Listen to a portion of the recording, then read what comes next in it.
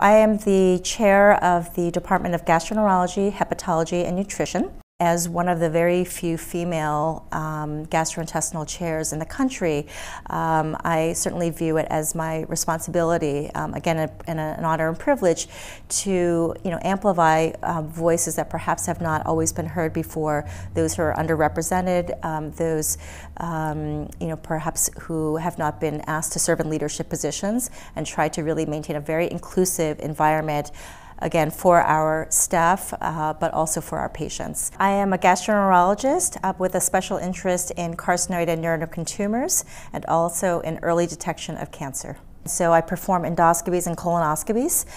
Those modalities are frequently used to diagnose the tumors, sometimes to remove certain tumors. So there are such a wide range of symptoms that can be associated with these tumors.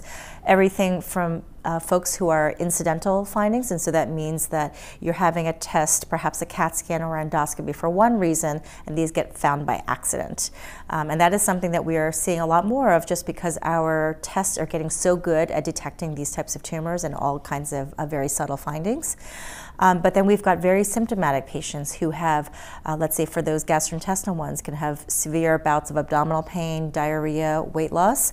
And one of the things that I can also perhaps point out is that if you are seeing a doctor and you're under evaluation and treatment for one condition, if you're not responding well or still not feeling well, it's always reasonable to ask your doctor if this is possibly a diagnosis that should be considered. When you come here, you can be assured that you will see a team of doctors that have seen this condition, your condition, many times over, and that everything about your case, about your history, is reviewed very comprehensively to make sure that we are providing the absolute best care for you.